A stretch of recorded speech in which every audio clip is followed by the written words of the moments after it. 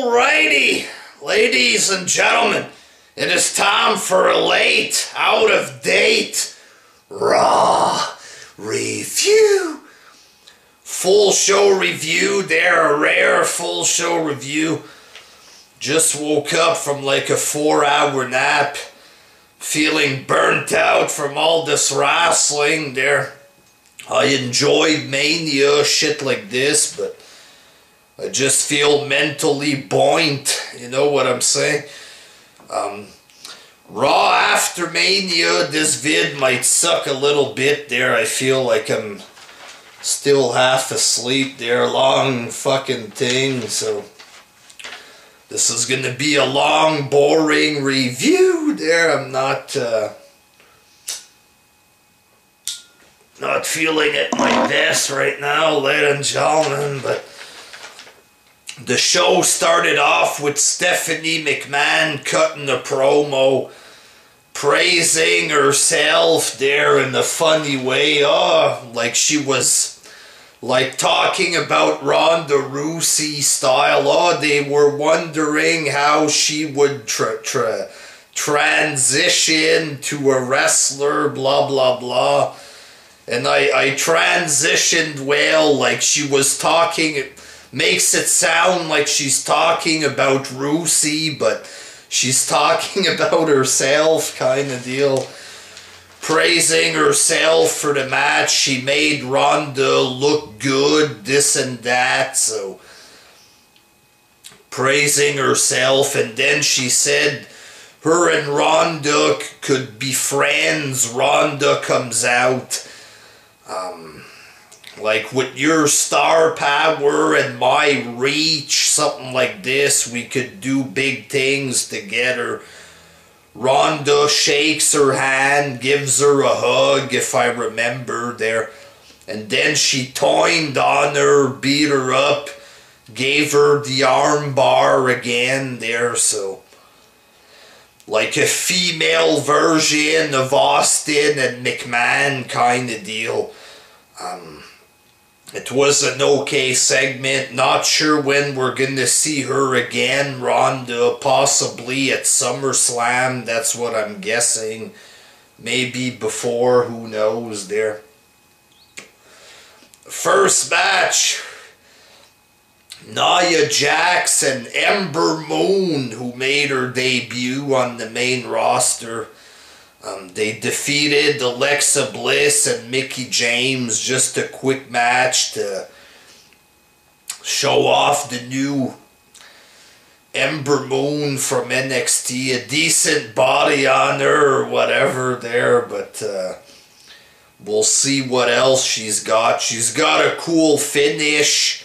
You know, that jumping flip stunner thing. Got a good reaction there, so we'll give her a chance, see what she has to offer there. With her thick body, a nice thick body on her, I'll give her that, with a cool finisher, so it's better than nothing. And then Braun Strowman and Nicholas were backstage. Nicholas getting the giant reaction from the crowd. More popular than Roman Reigns, this 8-9-year-old boy there. So Strowman said that they were going to relinquish the belts because there's a schedule conflict. He's still in the 4th grade or whatever. When he's done with school, they're going to fight for the belts again, something like this. So that's the end of Nicholas. It happened for one night. They gave up the belts. It is what it is, I guess. It's not that horrible that the kid won the tag team titles. It kind of is horrible, but it was like a special for one night only, kind of like when Zack Ryder won a big belt there and he lost it the next day, kind of deal.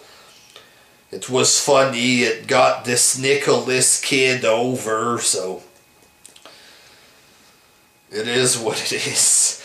Second match, No Way Jose debuted on the main roster. He defeated some job guy in about 10 seconds.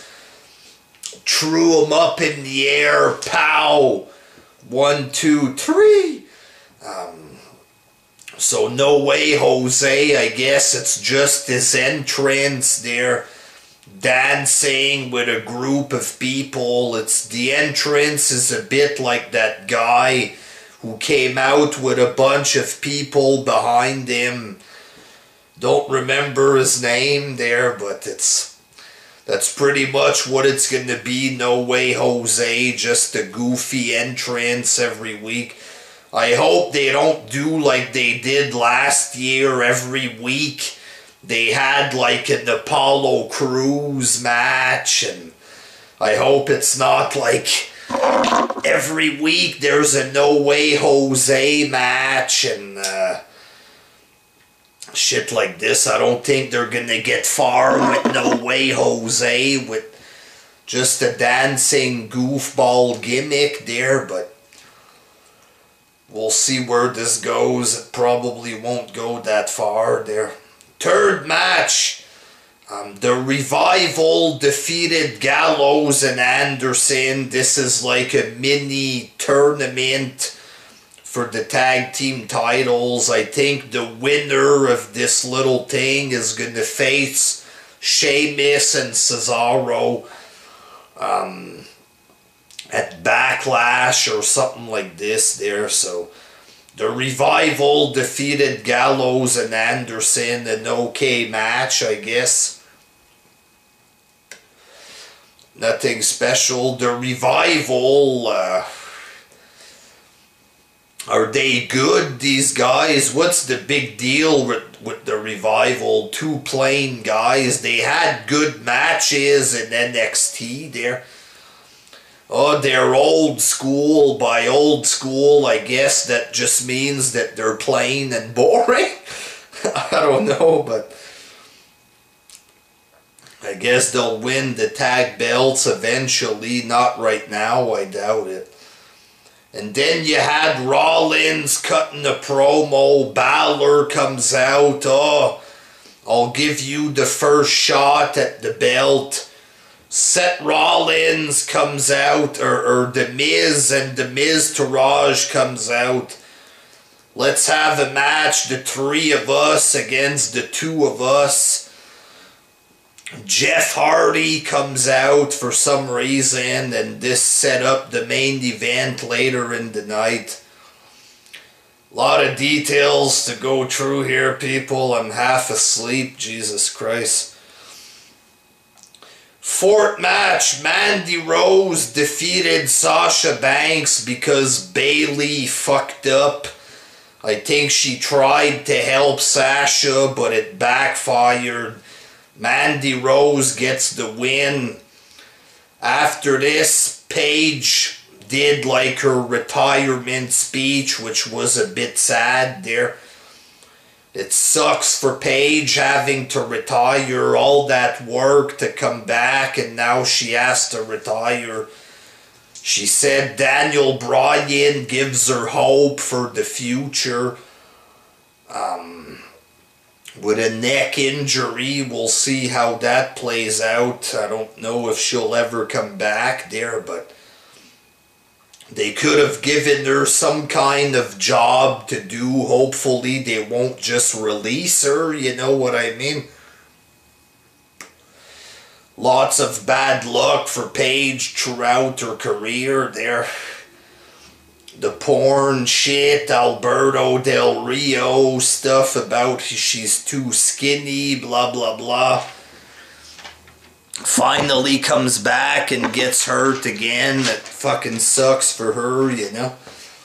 So hopefully we'll see her again in the future. Elias Samson comes out, big cheers from the crowd, shit like this. He's playing the guitar. And Bobby Lashley comes out. I made a little vid about this. Lashley came out, just gave him a mean look there. Like this. And then he gave him a suplex, one of those suplexes. He just held him up for what felt like 20 minutes. Nails him with the suplex and just walked out. It was okay to see Lashley there. There's potential for big tangs, but somebody wrote in my comments it seemed a bit underwhelming. Little bit there, a little bit. Just came out, didn't say anything, a suplex and leaves. They could have done something more there. Why is he coming out against Elias? I don't know. So then we had Kevin Owens and Sami Zayn backstage. They're trying to get a job or whatever. They're asking Angle for a job. Angle says, I hear that they're hiring over in TNA, ladies and gentlemen. Big coin. Mentions TNA, WWE taking a shot at TNA. This might increase their viewership. I don't know. There I heard that the viewership went down again. Since the baseball bat incident, they got a bit of freak views there. I heard the views went down again. Maybe they're going to respond somehow. But it's pre-tape, so maybe in 4 months they'll respond to this. Who knows, ladies and gentlemen. But an obvious shot at TNA here because they took all their wrestlers, you know. I heard TNA is hiring. That's an obvious shot about this, taking all their talent there. So they set up a match. There's one spot open. If one of you wins, you get hired. So basically it's like Heath Slater when he was trying to get a job kind of deal. I guess they're going to rehash this with Owens and Zayn there. Fifth match, the Authors of Pain defeated Slater and Rhino. So Authors of Pain making their debut. At the end, they like ditched Paul Ellering. They were walking away with him. They both went like this or something, and he just stayed there and they walked away. I don't know, maybe he's still standing there right now. Can I go back now, guys? But I think them getting rid of Ellering is a mistake because like he kind of added to their image, you know what I mean? Maybe WWE thinks he's too old for the main roster. We got enough creepy old men backstage. We don't need one on TV. Maybe, I don't know there. But the Authors of Pain, you know, two big guys. I don't know if they've ever cut a promo. They're dressed like the Shield. They're big, you know, but I don't know how far they're going to get with these guys. I don't really feel these guys, you know what I mean? They just seem like two big dummies, you know what I mean?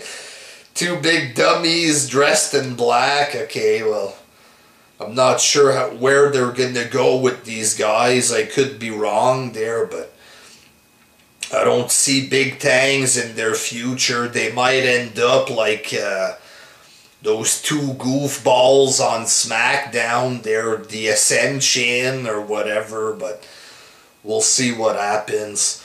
Roman Reigns came out to cut a promo. He was upset at the company. They said Lesnar was leaving. He signed a new deal, blah, blah, blah. Samoa Joe came out to make fun of him, calling him a fail, this and that, and making fun of him for losing to Lesnar. And he kind of is a fail, at least as a baby face, as the next fucking face of the company. He's a giant fucking fail. You know what I mean? Joe said there's a match. If he loses again to Lesnar, then Joe's gonna be waiting for him at Backlash. Hopefully Reigns doesn't beat Lesnar. He might. But hopefully he doesn't, because, yeah, if they didn't pull the trigger at Mania and they give him the belt at this throwaway Arabian show, then it's not going to be the same. He's still going to look like a loser kind of deal.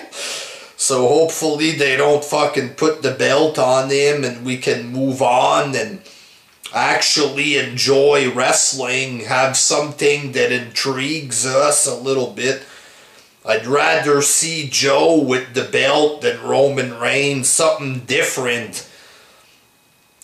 Joe seems like a cool guy, the whole crowd is behind him. They should have had Joe against fucking Brock Lesnar at this Greatest Rumble show, but whatever. Decent segment there. 6th match, Matt Hardy and Bray Wyatt working together as a team. They defeated Titus O'Neil and Apollo Crews. They're advancing in this tag team tournament thing, so looks like they're gonna win the belts there. I guess this is gonna be like Broken Matt and Jeff, except with Bray Wyatt. And they might use Hardy as a single star, which they should do, because Jeff Hardy is a big name, you know. He could be wrestling main events for the world title, shit like this, so let's see where this shit goes there. 7th match, Owens and Zayn had a match. They both were knocked down. They couldn't get up before the end of the 10 count. They both didn't win, so neither of them have a job. So it's like the Heath Slater shit of last year, except there's 2 guys or whatever. In the main event, Jeff Hardy, Balor, and Rollins defeated The Miz and The Miz Taraj.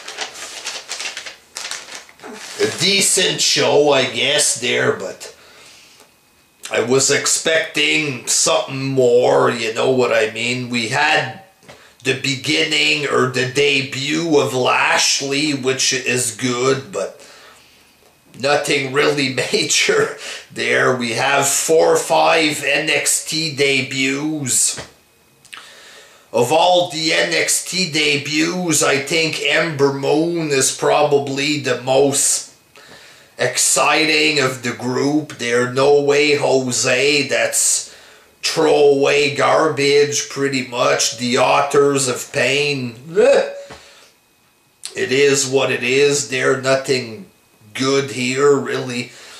I think Raw was decent at best there. It was long, lots of shit to talk about, but it wasn't really a great show. It didn't have a big exciting feel to it. The crowd was good. It was a good enough show there, a decent show, but you know, it lacked a big moment. A Raw like this, you expect something big to happen. Lashley was the biggest thing. He came out, hit a suplex, and walked out, you know. So, yeah, not the best of the Raw after Mania. Is a decent Raw, good enough Raw, you know, but could have been better, motherfucker. Where was Lesnar there? A promo to talk about how he's still with the company or something like this there, but it is what it is. We have the SmackDown after Mania tonight. I think SmackDown is looking more exciting than last night's Raw. Jinder Mahal, maybe, with the US title. I think we're getting a rematch between Styles and Nakamura, maybe. They were advertising this, an arena were advertising this. Charlotte against Carmella, I think, is being advertised, so kind of looks like SmackDown will be better than last night's Raw, but yeah. So there you go, folks, a full show review. That's the thing, that's why I do these thoughts videos now, because a lot of things, it's just, oh, basic match here, not much to say, oh, the authors of pain there, and but yeah, we're getting back into the zone with the wrestling videos, dog, but sometimes if I have nothing to work with, like this show of last night, it makes for long and boring vids there, but let's see where the company goes moving forward. Hopefully it's something else besides Roman Reigns, because he's a boring motherfucker. It is what it is there. Until next time, peace out.